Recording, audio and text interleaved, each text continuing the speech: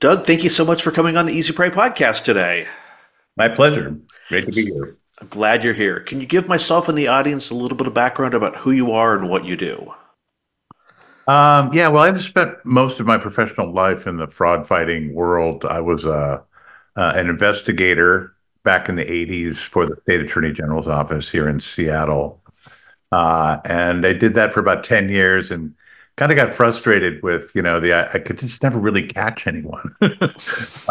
Or if we did, we drove them out of town but couldn't get their money back. So, I basically went to the AG and said, is there any way I could start doing some consumer ed and get to the people before the scammer does? And I've sort of been doing that ever since. I went from there to AARP, and I spent 30 years at AARP, the last 20 as a state director in Washington State, but also developing a lot of fraud prevention educational materials.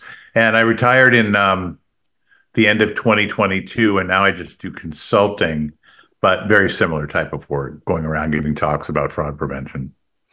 Gotcha. And I know that you do some work in the robocall space as well. What got you interested in that space, or is that just because it's the beginning portion of scams? Well, that's part of the reason I was interested in it. About 5 years ago, I got a call from this producer I used to work with, who said, "Have you heard about this kid up in Long Island, New York, who has invented a way to stop robocalls?" And I'm like, "No, I haven't heard of this." And she introduced me to Aaron Foss, who is the founder of NomoRobo. And Aaron, in 2013, this is how far back the robocall problem goes. In 2013, the Federal Trade Commission issued a design challenge for the person who could come up with the best solution to block robocalls. And Aaron won that challenge and started his company with the $20,000 that they gave him to. Wow. And his idea, which has been copied by many other companies now, is he went to the phone companies and he said, well, first of all, how do we identify these calls? We can't block them until we identify them. Well, he went to the phone company and he said, do you have any old mothballed phone lines I could buy? And they're like, yeah, we have tons of them. We'll give them to you for next to nothing. And he buys 350,000 phone lines and he runs them all into a computer.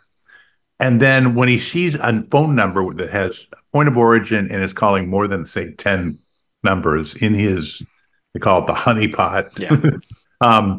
He puts that into a blacklist database as a robocall. And so when I call you, Chris, if you have this app on your phone, before the phone rings, it'll compare my number to the blacklist database. And if there's a match, it'll block it. And that's how he blocks the calls. But my interest was when I started talking to Aaron and actually went up there and visited him in his world headquarters, which at the time was the second bedroom in his house on Long Island. He not only blocks all the calls, he records them all and transcribes them all, millions of them. And as a fraud researcher and somebody who's always trying to figure out how they do it and tracking persuasion methods and everything, this just seemed like a gold mine to me. And so while I was still at AARP, we partnered with NomoRobo to start tracking these calls as they come in. We did a bunch of speeches during the pandemic, Zoom calls with people. So, we're calling into Bellingham, Washington, or you name the city, Orange County. And he can pinpoint the calls coming into Orange County right now in real time. So it's current and it's local. And we did that for quite a while. Then when I retired, I said, I'm not sure what I'm going to do now. And he goes, well, why don't you come to work for NomoRobo? So I've been sitting here at, my house in Seattle monitoring these 150,000 phone calls. And it is interesting. There's a lot of interesting things we could say about it. One thing that I've noticed back about 15 years ago, I did a study with a guy named Anthony Prakanis, University of California, who is an expert in persuasion tactics, influence. He's written a number of books. And we got a hold of a database that the Ohio AG's office gave us of these types of calls where the investigator goes to a senior, typically a senior who's got tons of calls coming in and says, will you mind if we forward your phone line to my desk and I'll take the calls and pretend to be the victim. and we'll record all those calls. We had 500 or 600 of these tapes that they gave us, and we analyzed them. And the overwhelming most common tactic used is back then we called it phantom fixation. I'm calling it promise of financial gain. Yeah. You've won Publishers Clearinghouse. You could get a 10-to-1 return on an investment for no risk, financial gain promises. And that was 99% of the calls, scam calls. Now what we're finding is when we monitor those same calls, there are still those, Publishers Clearinghouse imposters are still out there.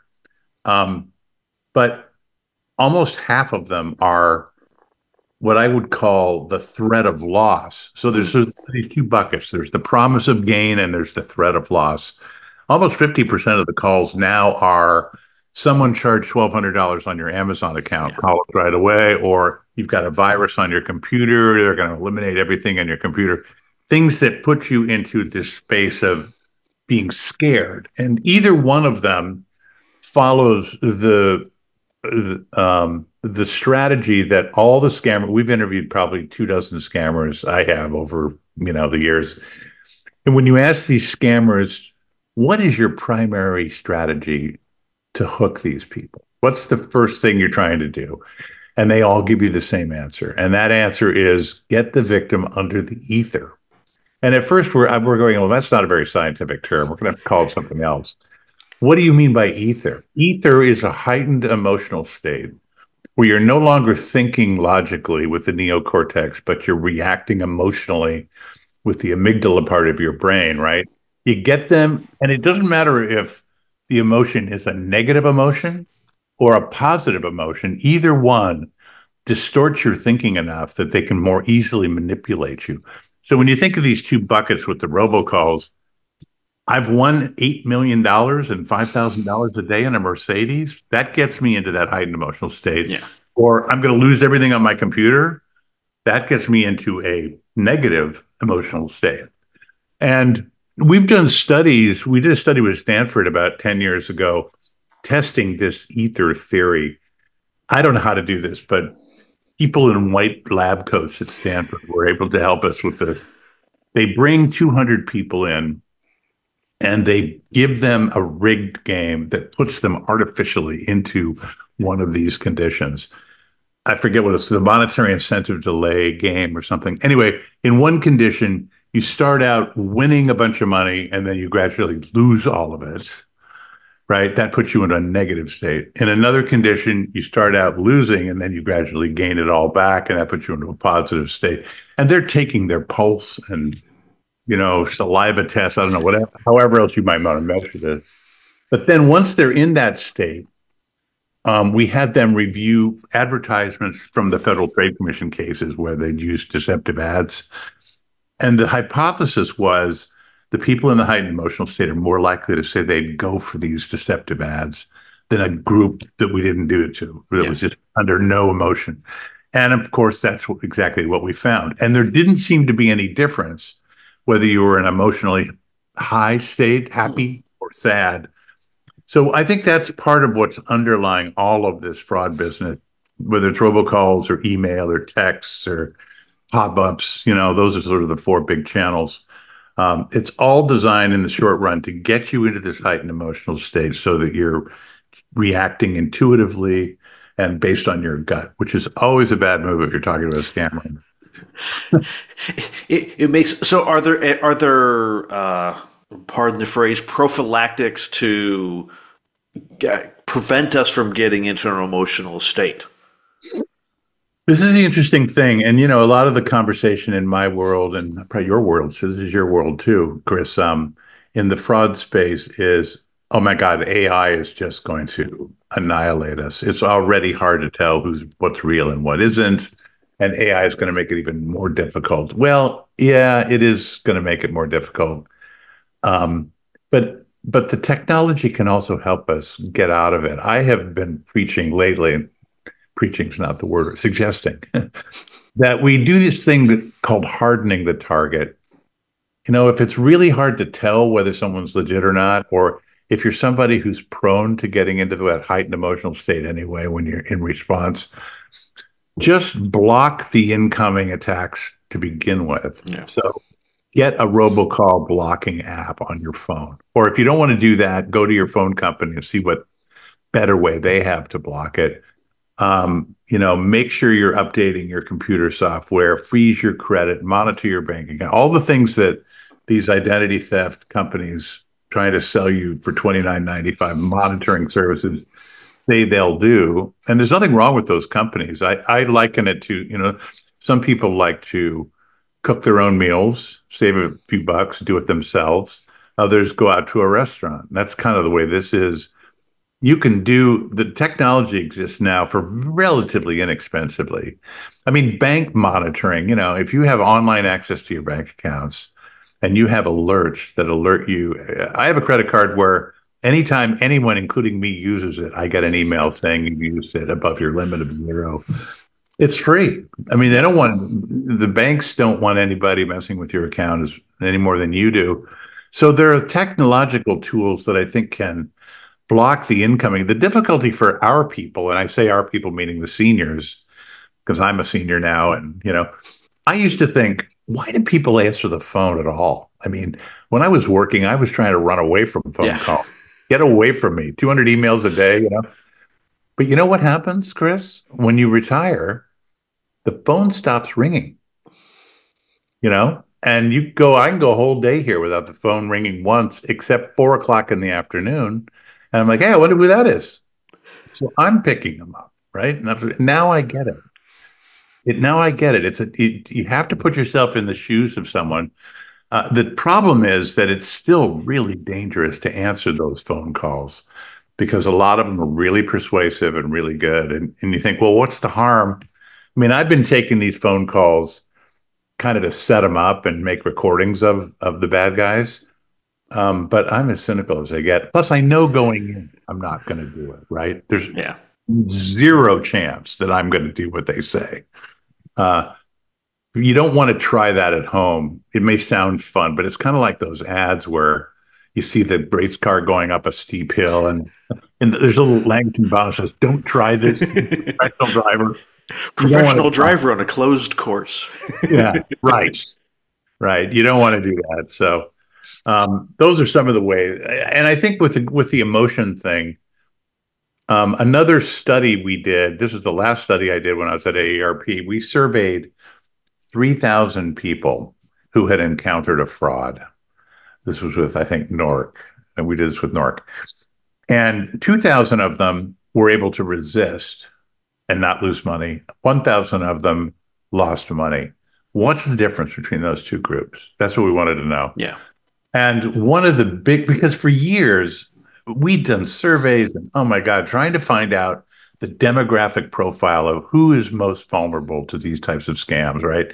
Is it older people? A lot of time, for a long time, it was just all older people are Yeah. the most vulnerable to all scams. Well, we know that's not true now.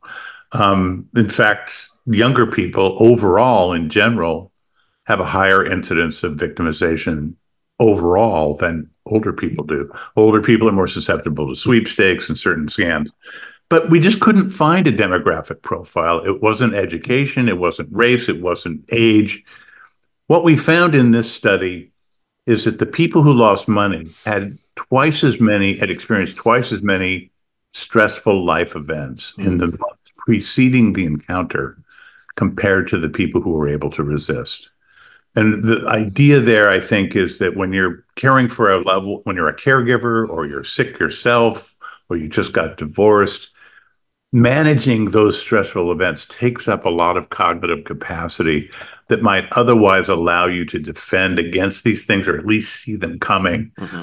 And you get blindsided by them. And you're also much more inclined to get emotional in response to a pitch because you're sort of already on the edge anyway. And so I think it's real, and there's nothing you can do about that. I mean, everybody has these moments.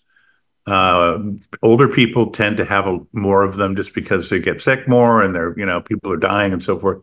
But everybody has these moments. And so if you're experiencing a lot of stress, that's the time to be especially vigilant, I would say, about not answering the phone or not responding. Interesting.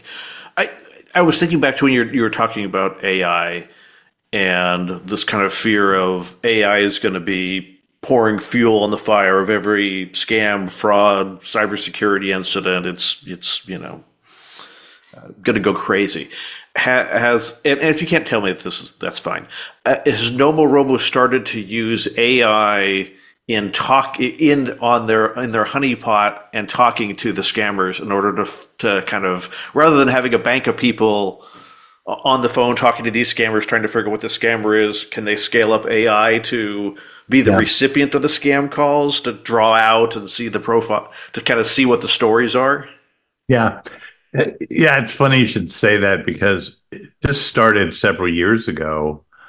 Because the landscape has changed in the robodial world where the FCC is cracking down on them. There's a 50-state coalition trying to sue all these bad guys. So they're getting better at hiding. We used to see one phone number call 1,000 Yeah, numbers, but that's too easy to identify. So now they just buy these direct inward dial numbers, DID, I think they're called, by the millions, and one number calls one number, yeah, and then they're done. One number calls one number. That gets it because before we used to say, "Oh, look, there's this guy right over here in Buffalo, New York, and he's pulling the grandparent scam. Send me all of those. Every call he makes, send them to me, and I'll set up the grandparent." And that worked beautifully. We yeah. got all kinds of, but that stopped. So what we ended up doing was creating several different bots that answer the phone in different ways. Aaron has an uncle, and he literally engaged him in recording different responses, kind of like a soundboard. I don't know if your Hmm. audience what the soundboard technology is like, but the soundboards are. Um, can I go into that for a minute? Yeah, Or let's go for it. Let's go for it. okay, okay.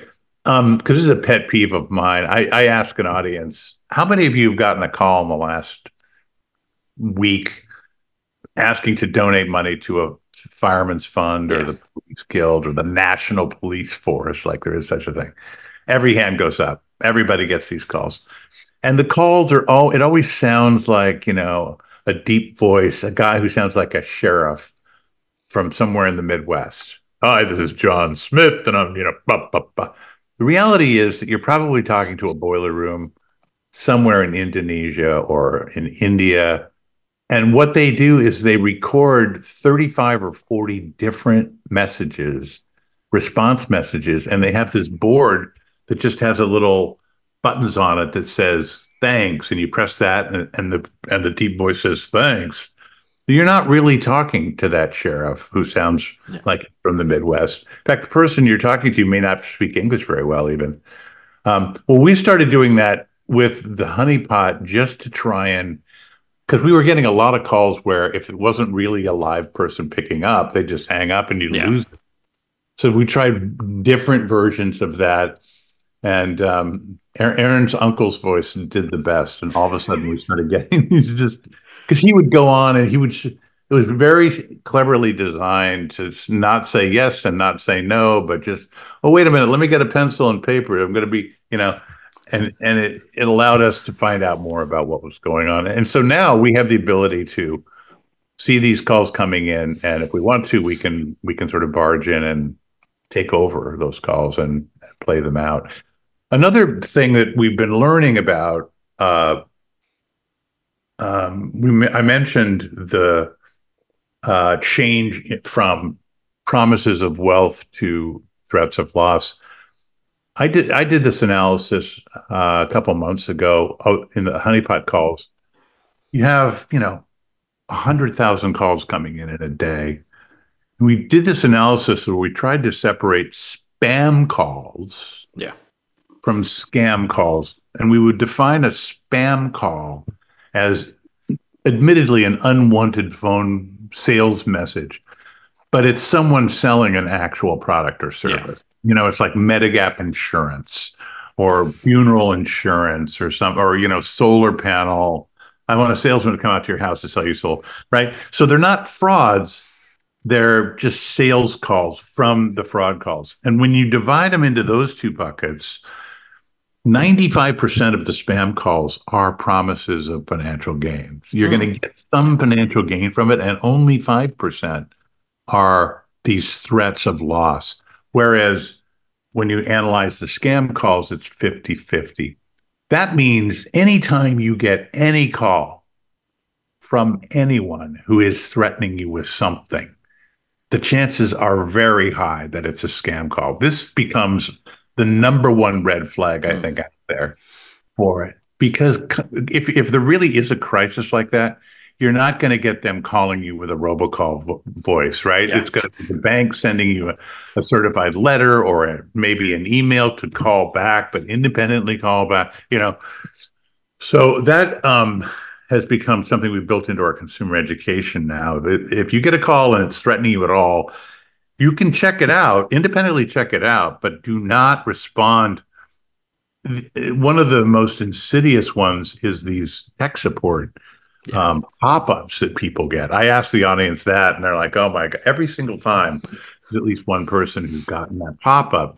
You're on your computer, you're minding your own business. A pop-up comes saying, "Oh my God, it's Microsoft. You have a virus on your computer, and if you don't call this number right away, it's going to erase everything on your computer." Yeah. And if you don't know better, so let's skip to the right advice. The first thing to know is if that happens, unplug your computer. Just press the power button down for 5 seconds and reboot it, and it'll go away.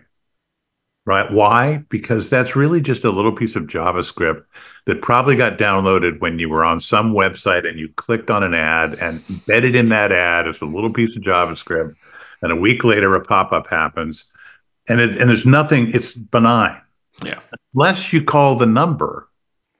And so if you don't know that though, you freak out. And by the way, the message is saying whatever you do, don't turn off your Yeah. computer. Yeah. Um, then you're talking to a boiler room in India that claims to be Windows support team or whatever. And that's a really important tip. And again, it's a threat of loss kind of approach. And people freak out. They go into the ether, right? Yeah.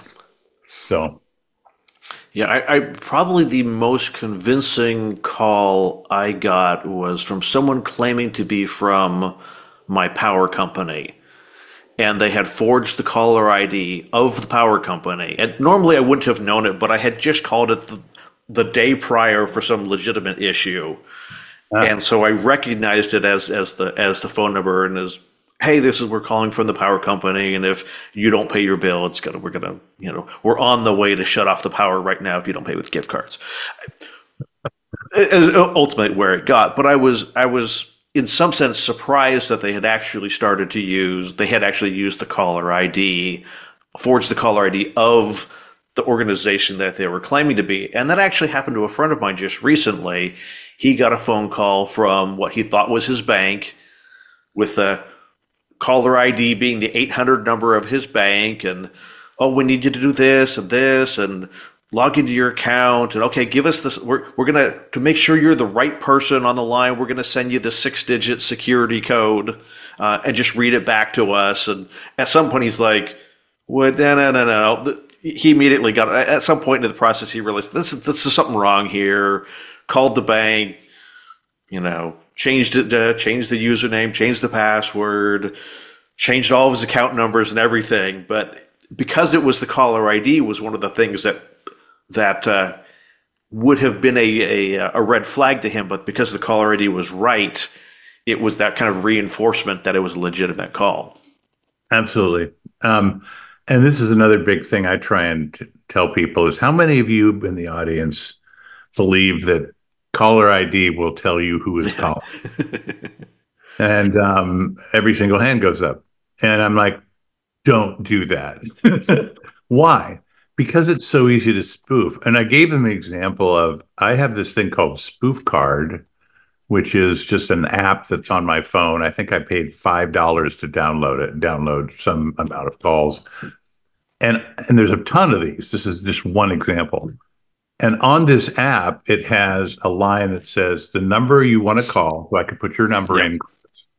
And right below it, it has a line that says the number you want to appear when the phone rings. and you can put any number you want in there, and that's the number. Now, again, the FCC is clamped down a little bit, and they have this new law, or this new list called the Do Not Originate list, and certain government agencies like the Social Security Yeah. Administration number, the IRS number, FTC, some of these government agencies have been spoofed or on that, which means all it really means is if you get caught using it, spoofing the Social Security number, and they catch you, there's more penalties, but they still do it. And how do I know that? Because we get caller ID on almost 350,000 phone lines, and the Medicare 1-800 number is on the do not originate call list, and I get that showing up all the time. Every day. What I don't understand, and you're more familiar with the system, is why caller ID can even be spoofed. So if I am a business and I own this block of DID numbers, why can't I say phone calls from my organization will only come from this provider? Don't ever allow someone to use a caller ID from a different provider pretending to be my organization. I think it's a matter of how difficult it is. It's whack-a-mole. It's hard to enforce. Yeah. Well, no, I Um, mean like a technical solution, like the call just won't even connect. yeah, but who does that? Yeah. Who refuses? And they are going after these telephone companies that are the middlemen, Hmm. are facilitating all of these scam operations. But there's so many of them, and they're global. They're all over the world that it's really a challenge. Some people have asked me before, why is it legal to spoof a number at all to Yeah. begin with? I guess that's kind of what you're asking too. Well, And, and I worked for a company that made a bunch of phone calls, and I think I know the answer to it, but I'll let you answer it. well, I mean, there's some legitimate, like if you're a psychotherapist, you're a therapist, or you're a medical person, or you're a doctor, maybe, and you want to call your patient because there's a prearrangement for a call. My doctor does this all the time. I make an arrangement, and she's calling me from her personal cell phone, but I don't think that's the number. I think she has a number that she can use that Yeah. disguise. She doesn't want her personal cell phone out there. So I think there's probably legitimate usage. This is true for all the technological developments, right? Is that there are always legitimate uses for all of it. It's just the clever scammers who figure out, well, if they could do that for that reason, then I can do this for Yeah. this, you know.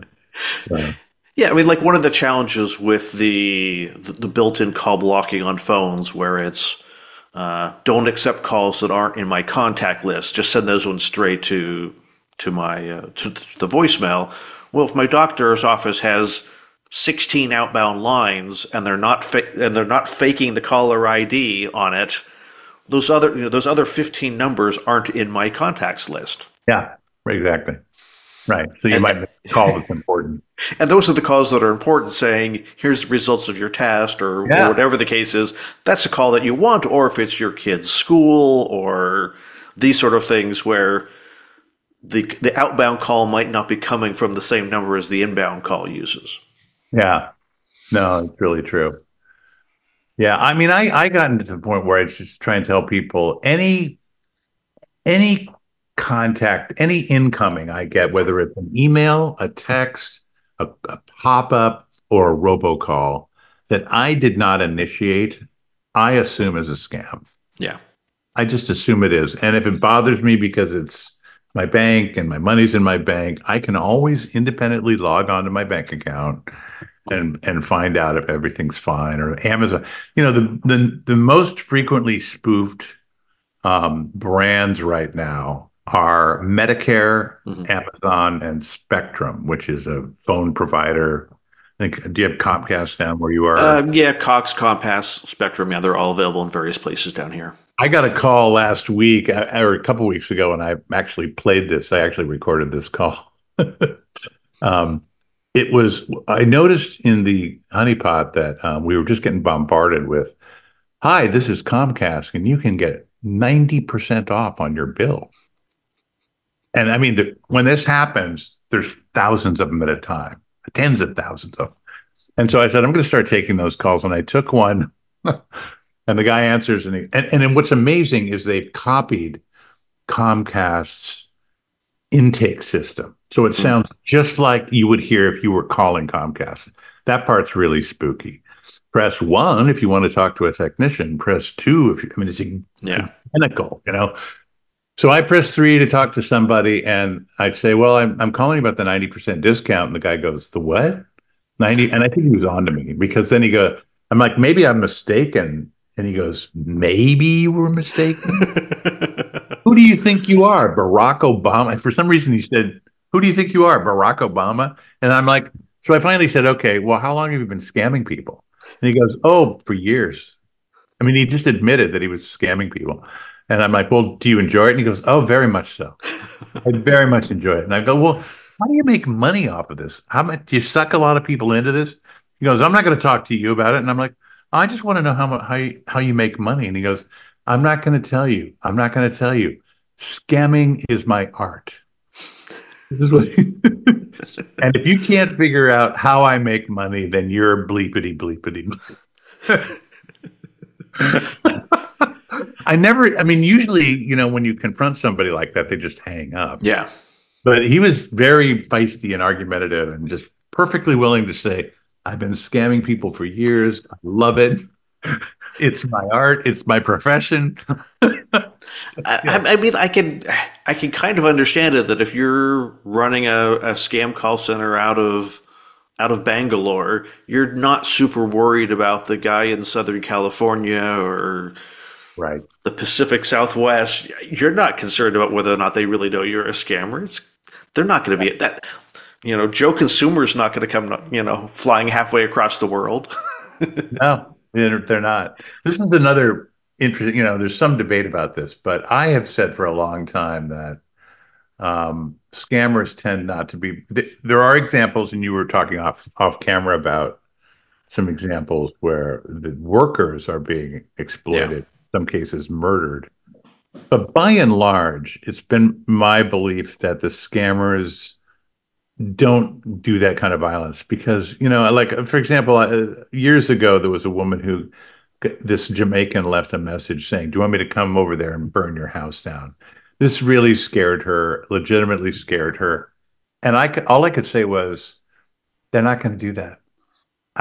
Maybe I'm wrong and maybe it's gotten worse, but I haven't seen the evidence of it because these scammers follow the path of least resistance. Yeah.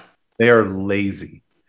And it takes a lot of work to kill someone. You got to go over there. You got to find a gun. I'm being sort of facetious about it, but really, I've interviewed enough of these guys where they're like, look, if they don't want to go for it right away, I'm on to the next. Yeah. I just want the money. I don't really want to kill people. I just want money, and I don't want to work very hard for it. You know. Yeah.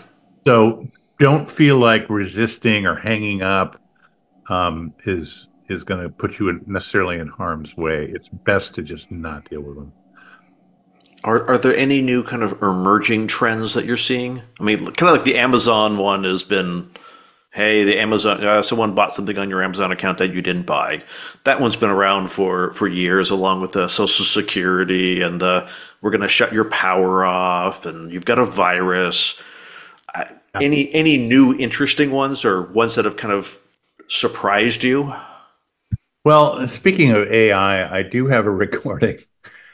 The Publishers Clearinghouse um, imposters were, I would call them early adopters of AI, because I got a recording off of the honeypot 2 years ago now, 3 years ago, um, and it's a recording. It's like, this is Joe Biden, the president of the United States, calling to tell you you've won Publishers Clearinghouse. Right. And it was kind of a rough recording. It was him. It was definitely him.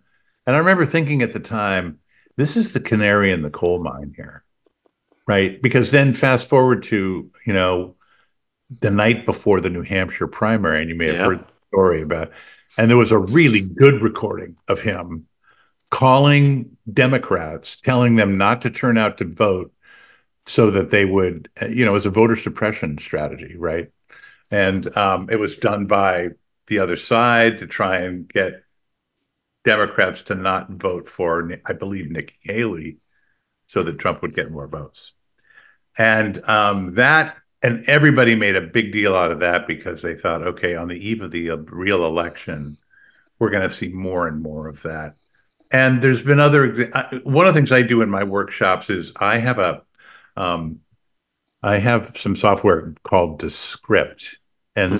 this is just I think I paid $25 a month for this, and it helps me edit videos and sound files and so forth. But it also has a pretty sophisticated AI.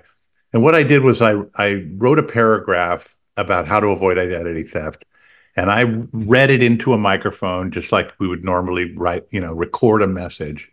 But then I also had the script trained to my voice. They gave me a 15-minute script.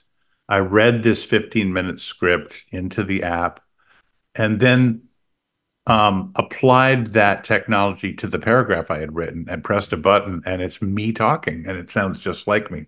And go in front of audiences with these two examples, the old way, right? Yeah. And the new way, and they cannot tell the difference. Right? It's not uncommon for the AI generated version to have 75% of the people think that's the real me. So if there's anything new, I think that's the frontier is it's going to be harder and harder to tell who's real and who isn't. And as the technology gets better, the you probably saw those fakes of Tom Cruise, Yeah. right, on online. Well, it's up until now, it's just been people where their face and voice are out online a lot. Yeah. But if now you only need like 15 seconds of a voice to do it, now you could envision a time when someone could take, one of my kids' recordings on TikTok and imitate the voice and call with the grandparents scam, Yep. something like that. And that's, I think, the real fear is that the anybody can use AI. That means all the scammers can use it, and it's going to get dicey. Are you seeing any of the kind of the grandparent scams come in on the honeypots, or are those just so spearfishy that they're kind of they don't really surface to the top? Well, like I said before they started this business where they were just using one number to call one number, I've got all kinds of recordings of grandparent scammers calling, and it's unbelievable. I mean, there was one day where I talked to five different fake lawyers, you know, because the first call is, Grandpa, I got in an accident. I was at a wedding and I got pulled over for drunk driving and I hit my nose, which is why you can't tell that it's not really Yeah. because my voice is different. But I'm in jail and I can't talk any longer. So here's the number of my lawyer. Call my lawyer right away. That's how they all roll because they realize they don't really sound like Johnny or Cheney or Yeah. whatever. So then now you're talking to the lawyer, and the lawyer is just giving you the same story, and it's going to take $5,000 in bail money, but you'll get the money back. And by the way, can you wire it to me right now? Yeah. We have all kinds of recordings like that of the grandparents rent scam is alive and well. And when you think about this whole business of ether, now I've interviewed grandparent scam victims where they said, normally later we looked at, why did we do that? That's not like us. But when Johnny, my grandson, calls, we act first and ask questions Yeah. later. Yeah. It's my grandson. I will do, and I have two grandchildren now too. I get this. If I thought they were in trouble, maybe I'd sniff around a little more than that guy did, but not much. Not if I think they're in danger.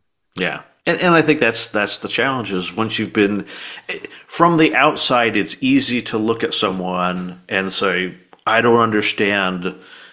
logically how you got there and why you did the things that you did.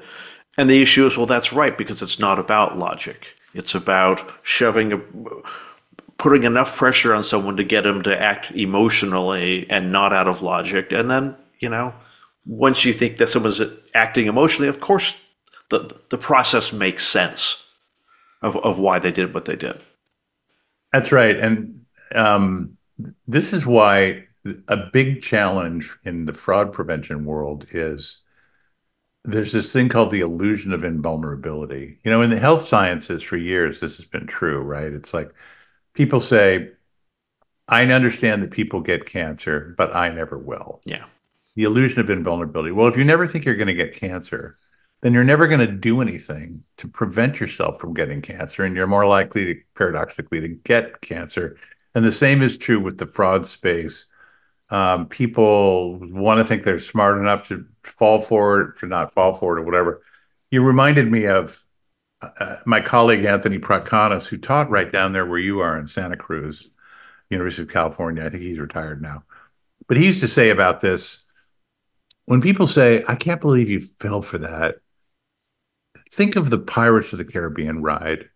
This is his story, so I don't want to take credit for it. But, you go into that boat and you suspend your disbelief and you believe all the things. That's really the pirate. That's really Johnny Depp. Oh, no, that's the pirate, right? But if you're in that restaurant right across from watching all these crazy people in the boat going, that's the pirate, you think, who are these crazy people? And why do they believe any of that? Well, that's because you're not having your emotions manipulated, right? You're not suspending your belief for that short amount of time. You want to be in that fantasy Yeah. world. And so it's just really hard to convince people that this could happen to them for all of those reasons. And we've had that challenge for a long time. Thankfully, now fraud is a bigger problem that we no longer have to convince law enforcement Yeah. to make it a priority. Everybody thinks it's a threat now.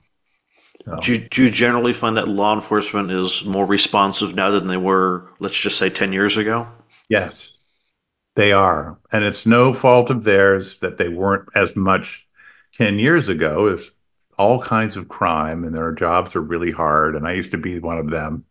So, and my wife still is. My wife's an investigator now, even to this day. So I sympathize with it. But now it's such a direct threat to the just not just to consumers, but to every business. In some ways, it's more threatening to the business community because there's these things called business email compromises, Yeah. which you've heard of, where what you're trying to do is there's a lot more money to be made by scamming the employee of a big company Yeah.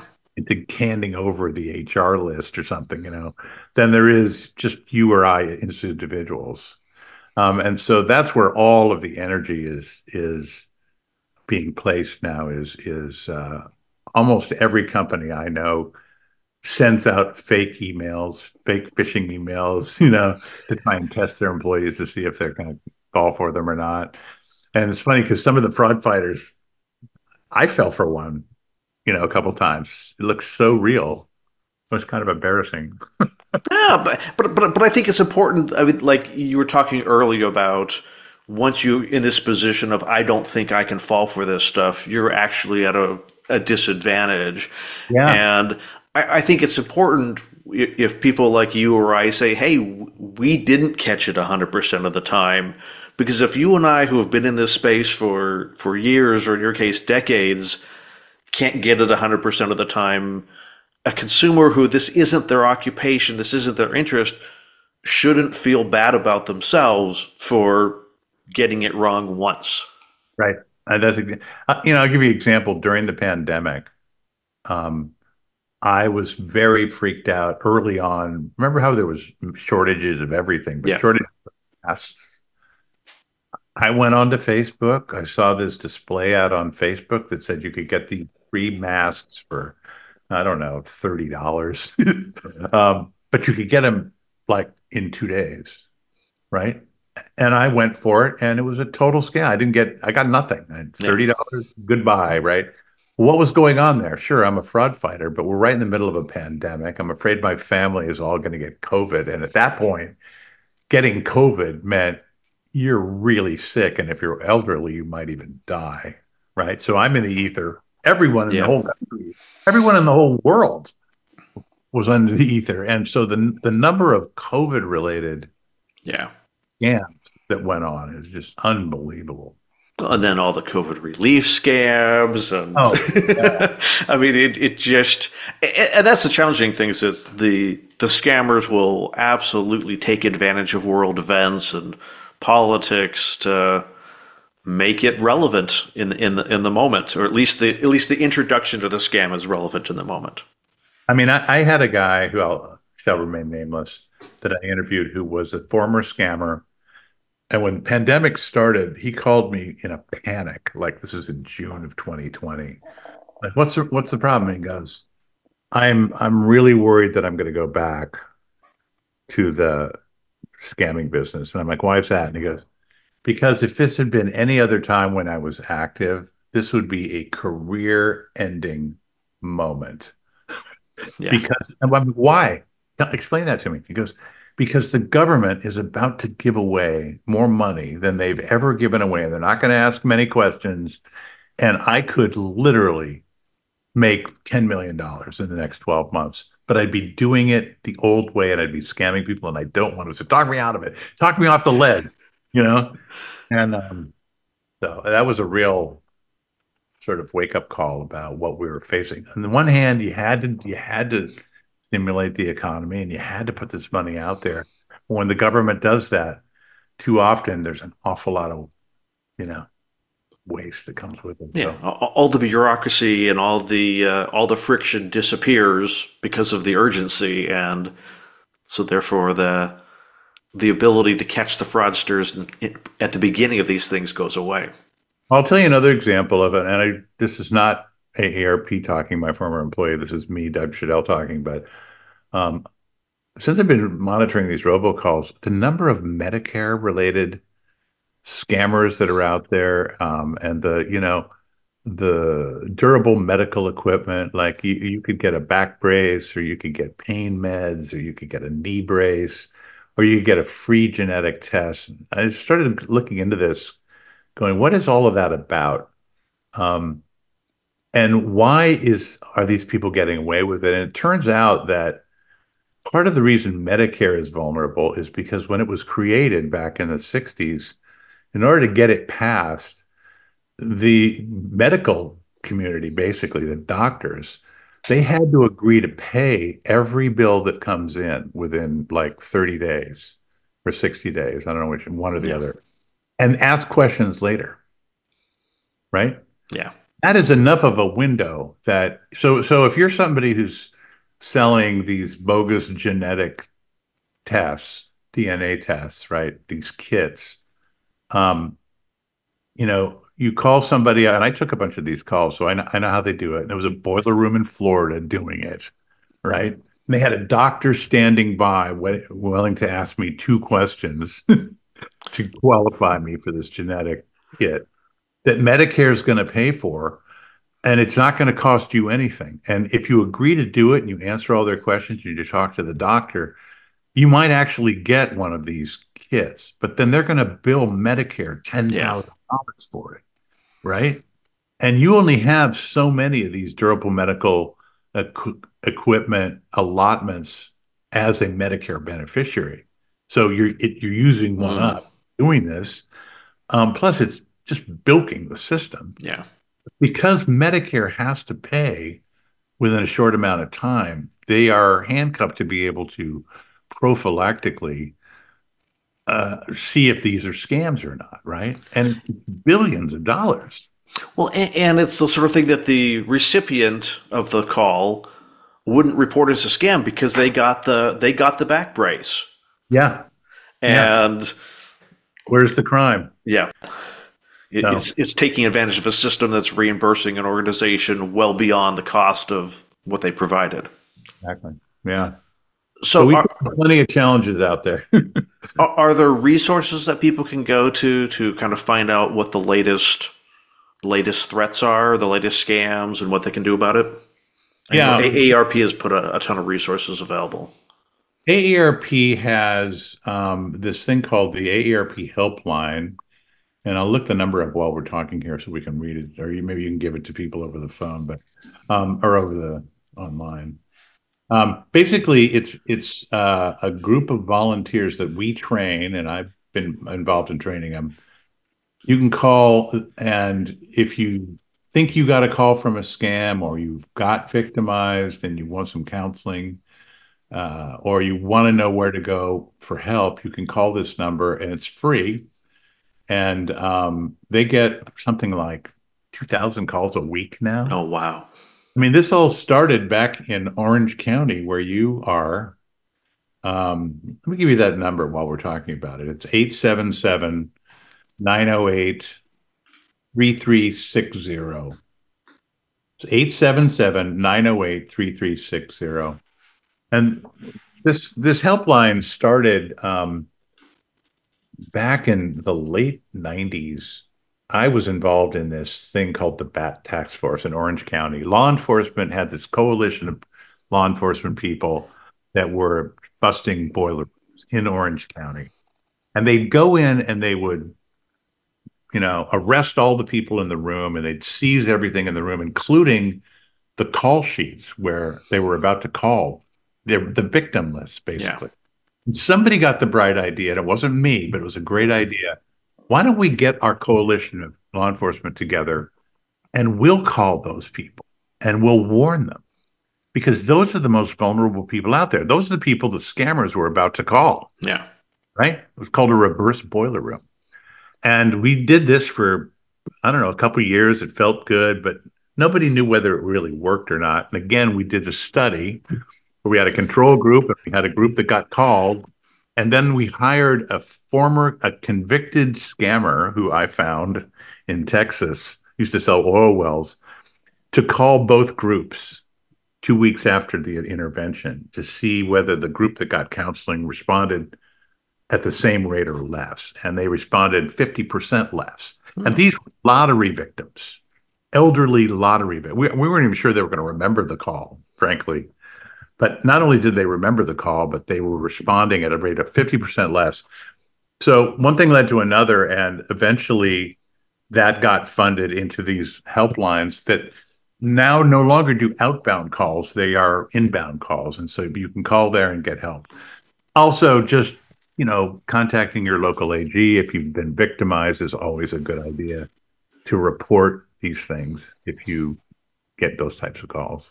Always report. Please report. Even if your case doesn't get solved, at least it helps law enforcement to understand the scope and what's going on. Exactly right. Yep. Is there any other advice that you have for the audience as we wrap up here today? No, I think we covered it. That's pretty much the whole landscape. Doug, thank you so much for coming on the podcast today. My pleasure.